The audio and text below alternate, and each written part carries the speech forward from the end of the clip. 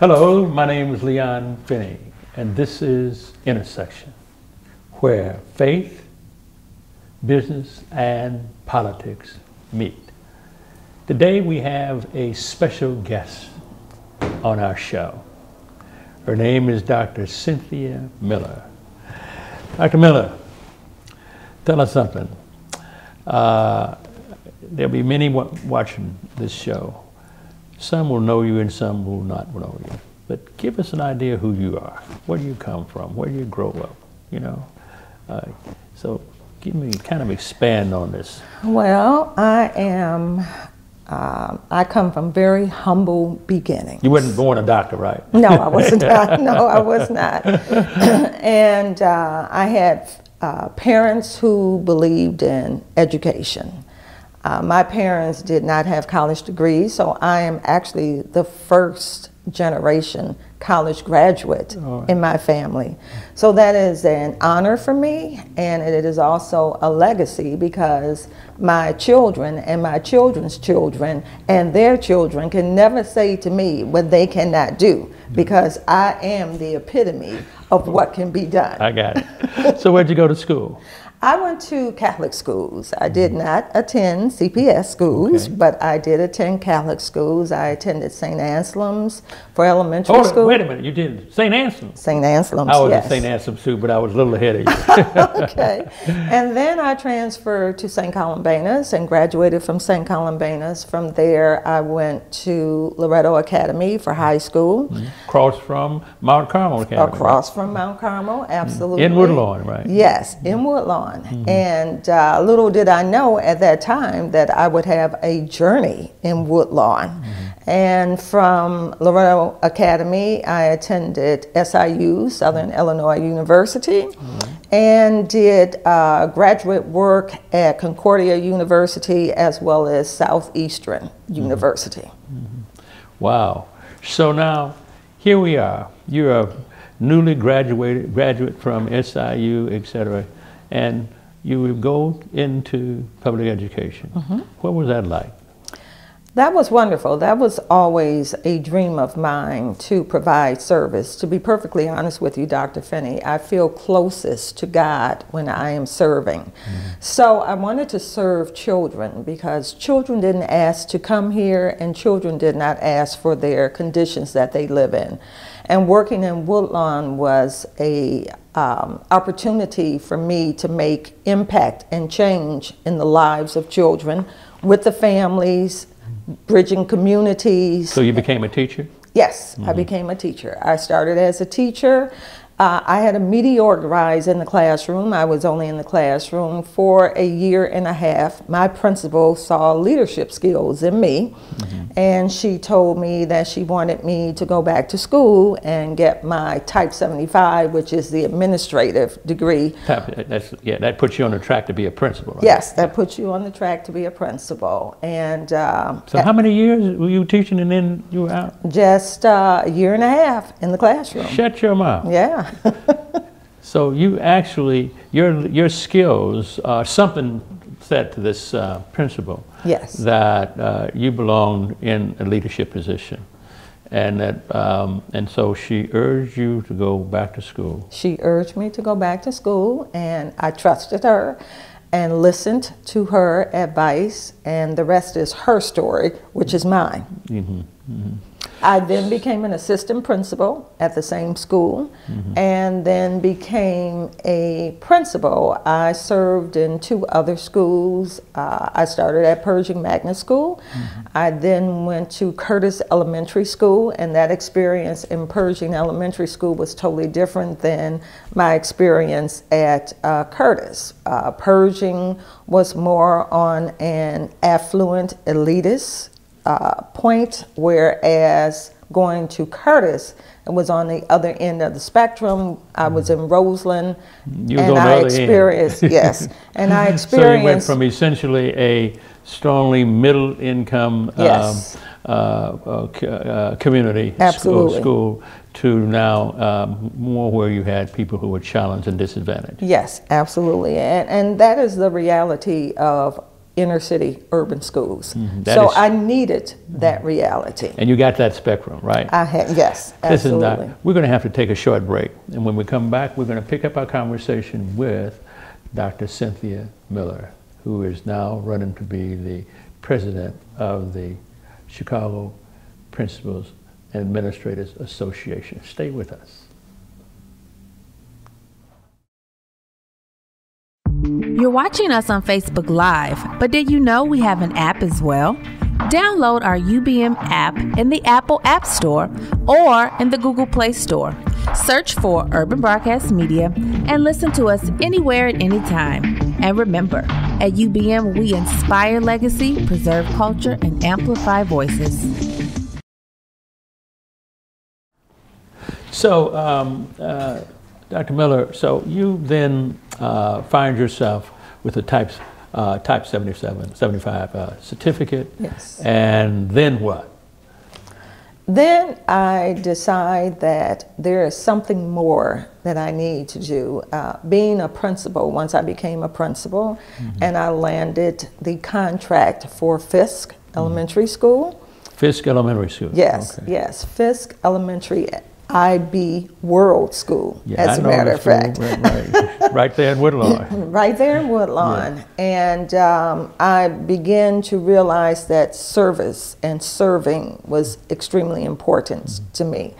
So I happened to attend a meeting. The chief of my network at the time was involved with the work of Bishop Rager as he was revitalizing Woodlawn.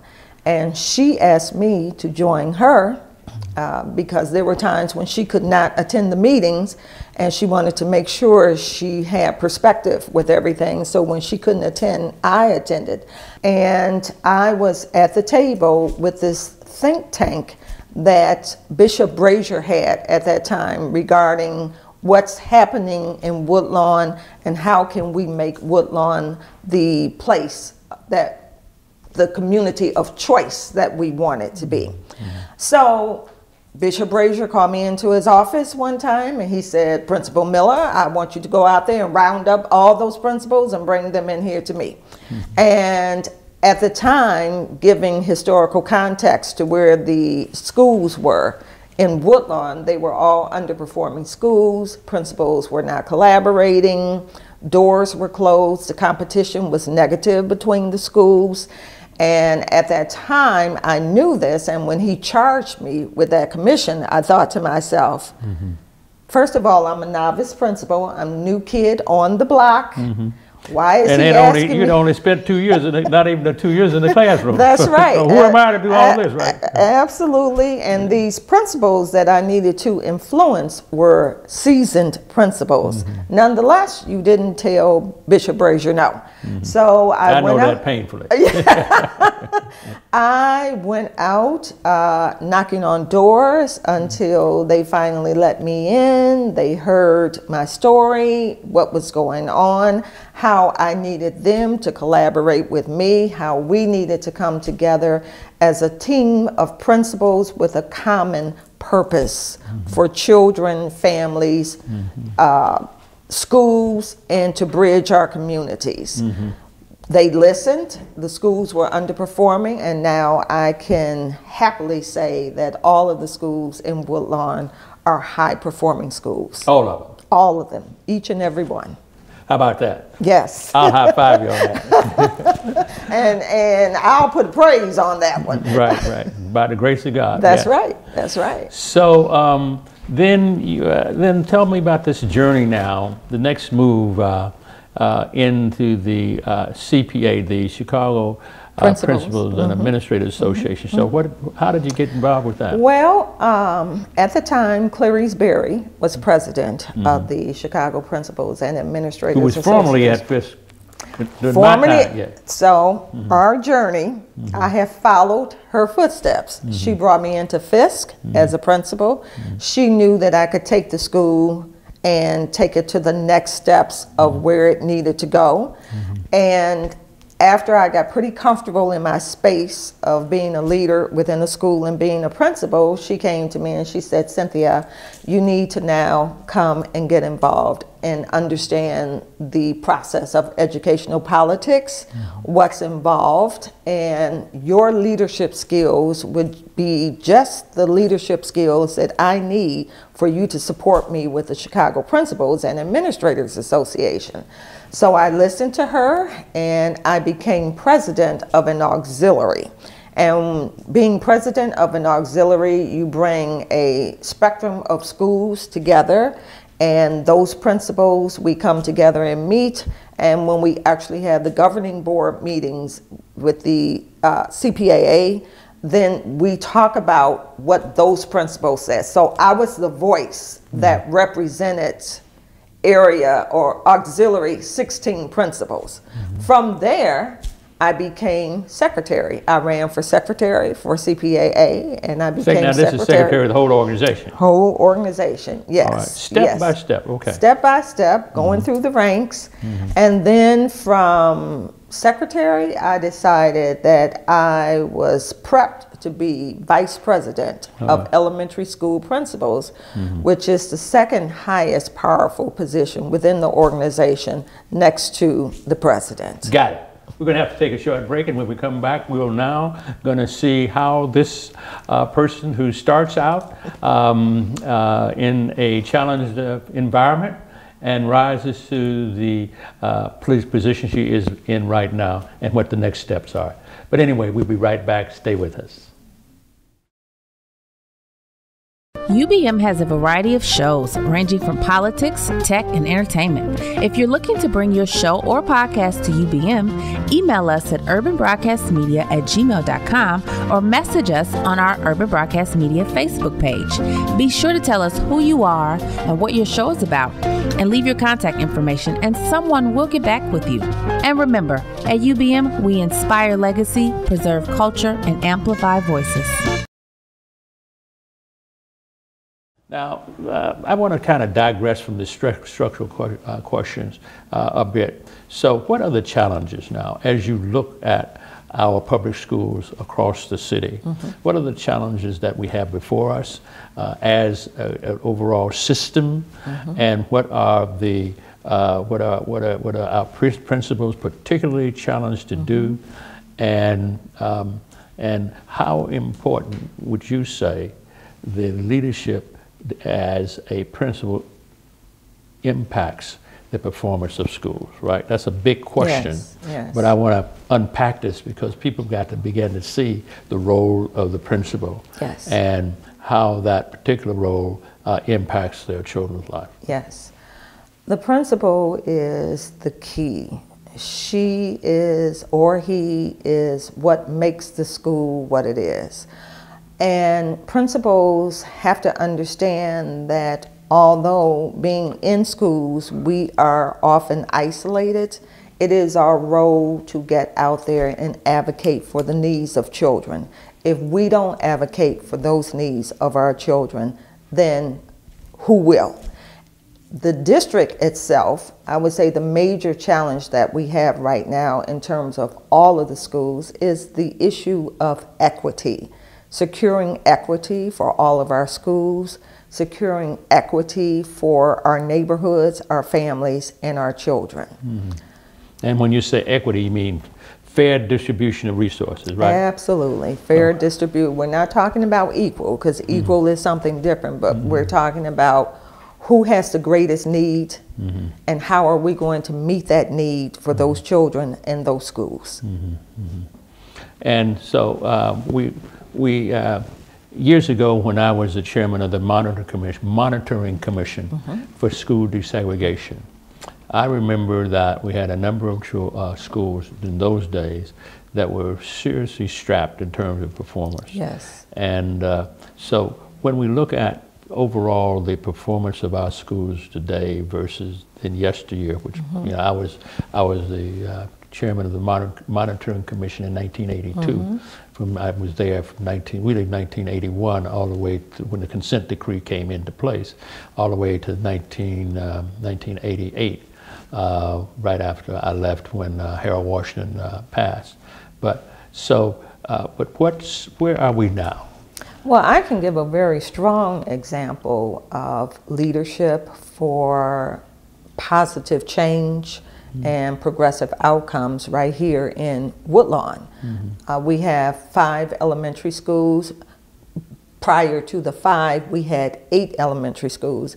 In the year 2013, 50 CPS schools were closed due to underutilization and some due to underperformance. When I first started this work with Bishop Brazier, again, all of the schools were underperforming. And I say this to say that the work of the principal, bringing those principals together, having us talk about our stories, no longer struggling in isolation, sharing resources, and looking at those levers of resources and how we could support each other within that. This is what built a very strong community of cohesive schools. And again, now all of the Woodlawn schools are high-performing schools. Got it. We're going to have to take a short break, and when we come back, we're going to pick up our conversation. Stay with us.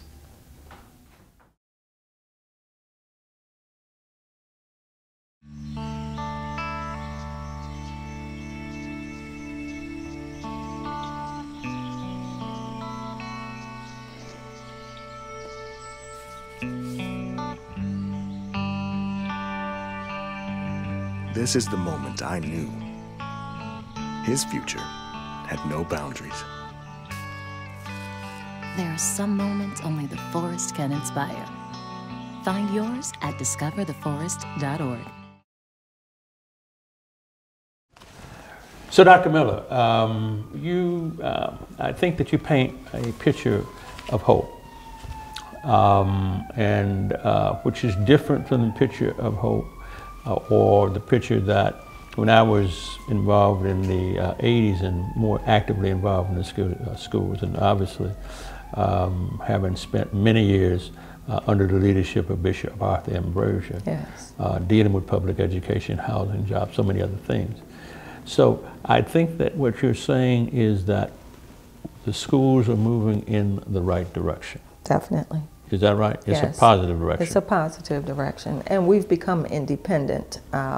We are still very close, but because we are functioning and we know how to make this work, we figured out the key to Yes. do this, and the key is collaboration. The key is sharing leadership, leveraging resources, because there is enough for all of us to share. Working in isolation is to everyone's detriment. Well, that's a mouthful, and my sense is that in this era of where more and more there's a sense of isolation in the land, it's you know, the whole idea of selfie and me and mine, etc. We tend to lose the concept of ours. Yes. And us. Yes. As we move more and more towards the me and mine. And we all share the same children. Yeah, and so it's refreshing to hear a leader, to see the we and the us and the team. As a matter of fact, as we prepare for our final segment, you have here a dream team that is running for office. Yes. And so you're not running just as Cynthia Miller. No. You have a team of other people. Yes. And you could just as easily said, I'm Cynthia Miller, vote for me. But rather than to do that, you put together a slate of other professionals, teachers and administrators. The important thing, I think, is this whole idea of sharing and collaborating. Yes. And so you created a dream team. And Yes. so with like minds for service. Right. Yes. Right. Yes. Right. Well, there's a Jim Collins in From Good to Great. Yes, I know. He said that if you're going to ever try to bring about any institutional change, make sure that everybody on the bus That's right. is going in the same direction. That's right. Which means that you can't have dissension That's among right. those who are supposed to be working And together I'll as a add team. one. I'm sorry? In the right seats. Right, in the right seats, right. But anyhow, so much is going on in our public schools these days. Dr. Miller, that and finger pointing and what have you, but it's refreshing to have a positive take on what's going on in our public schools. So what I want to do now is I want to begin for you to help me understand what is the Chicago Principal and Administrators Association. What is that? The Chicago Principals and Administrators Association is a professional association for principals, assistant principals, as well as administrators. It is a liaison, if you will, between Chicago Public Schools and what happens with the work of principals, the work of assistant principals. It can serve as a buffer. It can also strengthen relationships with CPS. We value our association with Chicago Public Schools. We certainly value our relationship with our CEO, Janice Jackson. We want to come together to make positive change with progressive outcomes. We want to make sure that the principals have a voice at the table when it comes to policy making and decision making. So long have politicians made choices for principals and educators and told us what we have to do. And many of those people are not in schools. They don't know how schools operate. They don't know the voice and the challenges of the principals. What we want to do is bring that to the table with CPS, because the members of CPAA are CPS employees. Got it. I got it. We're going to have to take a short break. All right. And when we come back, we'll pick up our conversation. This will be our final episode. So stay with us, and we have more to come. One of the most important decisions Chicago teens will ever make just got a whole lot easier. Go.cps.edu is a new online platform that will stream the high school applications for Chicago Public Schools. If you are a rising 8th grader or know of any, tell them and their families to visit go.cps.edu to start learning about CPS high schools and subscribe to receive important announcements about the opening of the application system in August. This message is brought to you by Urban Broadcast Media. So we get the idea that this Chicago Principal and Administrator Association is a group and an association, a private association. Now, help us to understand the relationship between we rarely hear CPAA at all. Mm-hmm. We hear a lot about the Chicago Teachers Union. Mm-hmm. So how we help us to appreciate where the CPAA is and where the Chicago Teachers Union is. Well, there's a difference between CTU and CPAA. CPAA is an association. Mm-hmm. CTU is a union. Right. Therefore, the teachers union have bargaining rights. Mm-hmm. CPAA, we have bargaining agreements, okay, which is something different. This is why it's called an association, and this is why the collaboration between CPAA and CPS is so important. So we have a common purpose. Mm-hmm. The main purpose is certainly children, how we can create better lives and better conditions, mm-hmm, for Chicago's next generation of leaders, mm-hmm, are children. The relationship between CPS and CPAA, there's a common purpose, and that common purpose is passion. That common purpose is why we do what we do, and that's from the district to every individual principal. Principals are on the front lines every day fighting for children, fighting for resources, equitable resources for their schools. This is why it is so important that CPS engages CPAA at the table, because there are 16 auxiliaries, and with all of those principals, those voices, every president of that auxiliary brings that voice to the table. And we want our CEO to come to our table. we in turn want to come to the CEO's table. It is when you say table, you mean meetings and where you're meetings, talking and discussing, absolutely, and maybe absolutely. doing a little horse trading, right? And negotiating. You know, yes, yes. And I will say this, Dr. Finney, it is in the best interests for CPS as well as CPAA to collaborate together in a democratic process where the principal's voice is heard at that table, and that we be a part of whatever policy decisions and making that impact our lives and the lives of children that we serve every day. Well, I'm going to be very honest with you, Dr. Miller. Before you, I knew that there was a principals association, but I did not elevate it in my own mind to the level that it is in reality. Yes. My sense was that we always had a CPS, a Chicago Board of Education, CPS, and the Teachers Union, right?